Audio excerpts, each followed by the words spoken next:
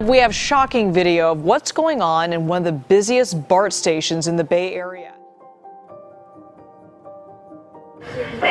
Open IV drug use, unconscious men and women, piles of vomit on either side of the hallways. And one morning I gotta pull out the camera. I gotta show my friends this. They're not gonna believe it. I mean, you can see there's dozens of them. And needles everywhere, crack, heroin. And like cities across the country, they have a problem. I'm looking for the needles so nobody gets poked. I see needles, I see OD, I see drugs being sold, drugs being done, drugs being stuffed in their mouths. But so far, both the city and BART have proven no match for a human crisis that offers no easy solutions. Has this problem just gotten markedly worse recently? Yes, it has. Well, on a recent BART trip, one of our reporters came across hypodermic needles. BART admits it is simply overwhelmed by the crisis that has landed in its hallways. We're in the midst of a national homelessness crisis, and we're also in the middle of a national drug crisis. Right now, our entire region is struggling to find answers for an explosion of homelessness and cheap, powerful narcotics. And if you're BART, well, you are not immune to the problems in the communities you serve. So this, for now, is the status quo, a daily commute through a human crisis that shows no end. You feel bad for these people in a way. I mean, because you are human and you see them. This isn't going anywhere, it looks like. It's just getting worse.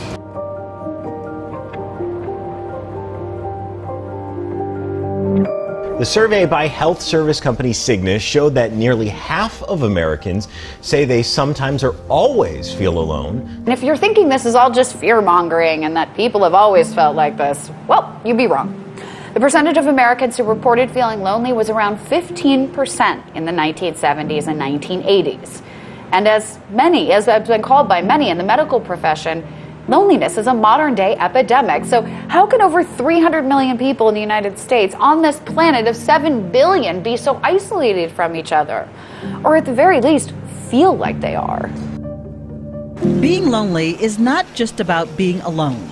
Psychologists say you can be surrounded by people, but still feel isolated. One feels a sense of emptiness, kind of like an emptiness of the soul. That's a great question, and I think it's one of those topics that's easy to overlook. Mental health and that feeling of isolation. You wouldn't have nearly as many shootings and things like that, I believe, if people weren't dealing with the mental issues that we're dealing with in today's day and age. And loneliness is a major factor. If someone's feeling alone and isolated, they are far more liable to then kind of move into hate and move into blame and move into those kind of things. Well, emotional isolation, more commonly known as loneliness, has been proven by vigorous research to have negative health outcomes. So in a lonely person, their immune system is so overworked that it leads to higher incidences of things like cancer, neurodegenerative diseases, heart diseases. It literally changes your blood. One feels a sense of emptiness, kind of like an emptiness of the soul.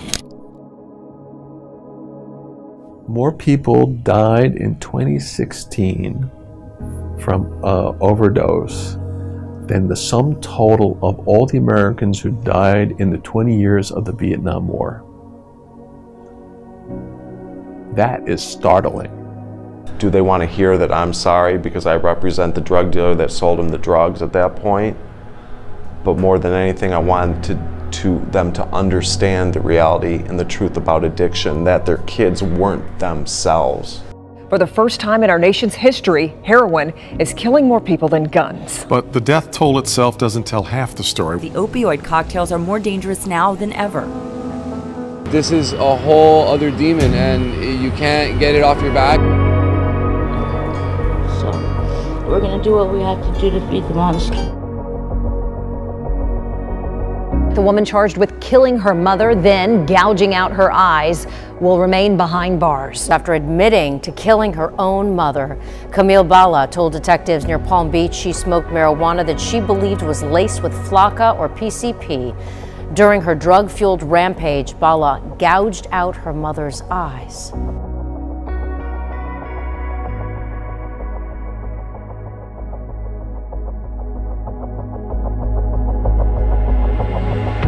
They have superhuman strength, they're psychotic, belligerent. It takes a lot of people to hold them down. People like these.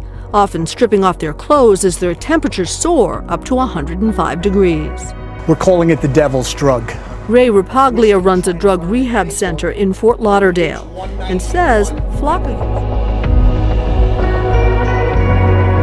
Odd and dangerous, even illegal behavior at some points reported by coworkers of a local pediatrician. Shocked, a North Texas pediatrician suspended from his practice for bizarre and dangerous acts.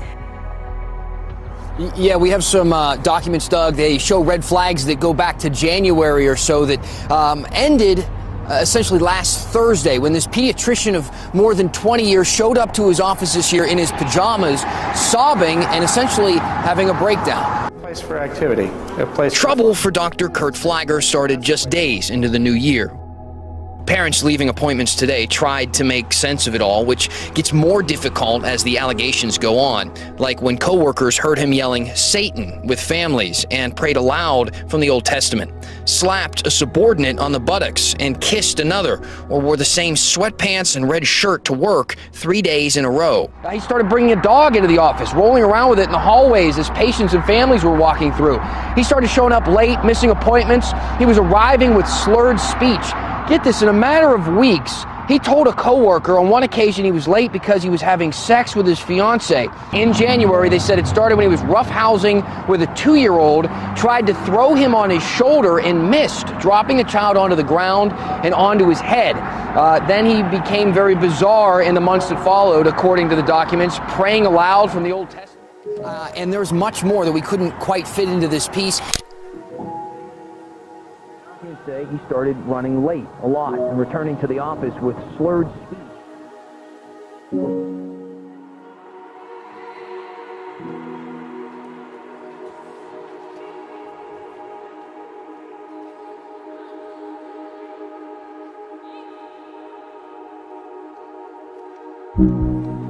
Now to that mid-air scare we mentioned at the top. A passenger tried to open the door of a plane in flight today. I am God!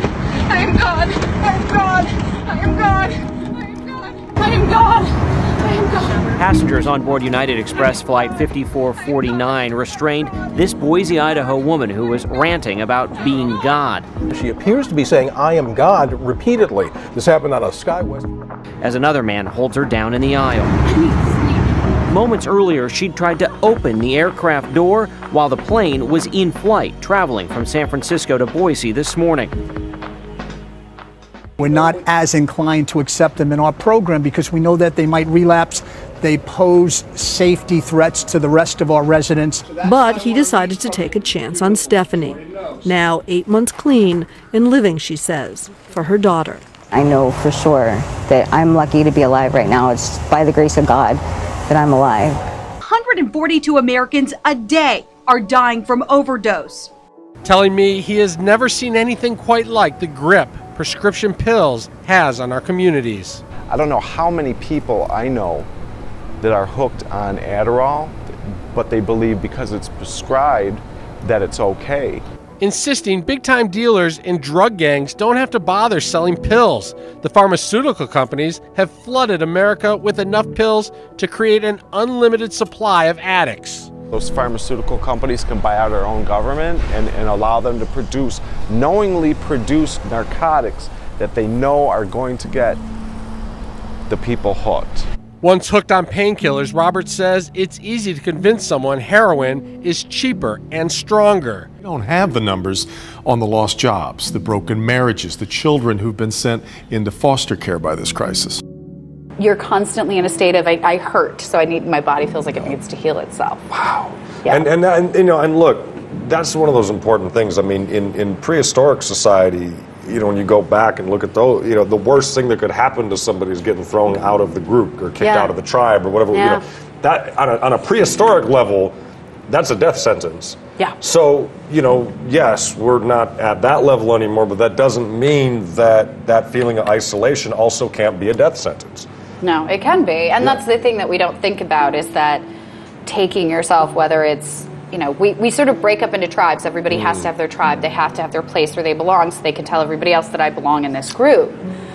But then there's a whole bunch of people who are left out when there isn't this perfect tribe as we all become more individualistic, I guess. So thank you, political parties. Thank you. I know, right? Great job, guys. You really made it easier for all of us. But a 28-year-old advertising executive in the UK a couple of years ago in an article had described loneliness in the millennial world and for dating and for women, saying, when we're all cohabitating but not necessarily romantically entwined, it's possible to feel deeply lonely, even when your house is full of people and you're going out all the time. Shagging people you don't love can make you feel lonely. Dating apps are bleak. Admitting you're lonely as a single woman is especially noxious. Nobody wants to come across like a desperate, warty old maid, so we pretend we're not lonely. So I say, Ty and me, like, I admit it, I'm lonely sometimes, not in like the creepy way, but we have to just admit that we need people. We can't always do it alone. We need people, and we got to start reaching out. You want to change the world, you got to be inclusive, not exclusive. Leah Darrow first gained attention when she competed on the reality TV show America's Next Top Model. She now speaks and writes about chastity, modesty, and true empowerment for women. I had the chance to sit down with Leah Darrow last week. One of our interview, Darrow and I discuss how the way we view our body has been warped in our society and contributes to the culture of death. Leah Darrow, thanks for being with us today. Absolutely. We're here at a conference all about ending sexual exploitation. There's widespread pornography addiction, sexual assault pervaded into our culture. How did we get here? How do we get here? Well, Humane Vitae speaks a lot to that. We've reduced the human person to parts. That's happened over a very long time. This whole idea of sexual liberation does not liberate women at all. It does not help our culture at all. We've been reduced to parts, women in particular. We don't really know who we are. And when you don't know who you are, then you don't know how to act. We have forgotten like the basic sense of human dignity, that our dignity is rooted in our creation. And when you break apart that, when you forget that, when you have some type of spiritual amnesia, then the actions that flow out of the human person become disordered as well. You and I have both only lived in a post-Roe v. Wade world where women are encouraged to say, my body, my choice. But how does that affect the way we as women view our bodies? Right. Well, I think number one, it pits women against women too. It's my body, my choice. And so we want to completely sever the connection with the sexual act, with procreation, with the fact that like it actually could produce another person. My body, my choice doesn't hold up because there's another body in your body. And that's not your choice. And the choice that you made with your body, with another body, can produce another body. There's a lot of bodies there. But there's that idea. It doesn't hold up. There's no proof that that is liberating women. There's no proof that actually helps women. And we see time and time again all the problems in our culture come back to this place of really forgetting once again who we are, what we've been made for, and how to act the way that we've been created. It also showed that social media use alone is not a predictor of loneliness, as many have thought. That students have higher loneliness scores than retirees. But I also think there is something to social media in itself of a Facebook feed. Everybody looks happy. Yeah, Jason, there's been some contradicting studies on the impact of social media on loneliness. Yeah, it's a tricky thing to figure out because the Cigna report found no correlation with loneliness and social media use. And part of that is because everyone in that age group is using social media, right? Leah, you have modeled in the fashion industry, and often when we think of fashion, we automatically think of beauty. But as you write in your new book, The Other Side of Beauty, there is an ugly side to that. In your opinion, how does the beauty industry warp the way we view our bodies? Well, I think you absolutely hit on right there. It does exactly that. It warps. And so the beauty industry, we think that it's our friend because it's the beauty industry. And it makes us look good. And we want to be beautiful. Right. Okay. Once again, there's no problem with that in and of itself. Beauty is not the enemy. That's really important to remember. Beauty is an attribute of God. Beauty is not owned by Chanel. It is not owned by Dolce & Gabbana. It is a piece of God. It is how we come to know and experience God. And so with the beauty being an attribute of God, we have to understand that the world because the world is broken and we're broken people. It's disordered it to an extent where women once again are reduced to parts. Or also we seek our value and our worth in this disordered type of beauty. There's a beauty standard that's out there today that we have willingly accepted that says that we have to be a certain number on the scale. Our hair's got to be super shiny. Teeth have got to be straight. And if you don't look like the girls in the magazine, if you don't look like the girls on Instagram, then you're just not good enough. And so there's a constant feeling of comparison. And we're always comparing ourselves as women to other women, which is not at all what we have been created to do or to be.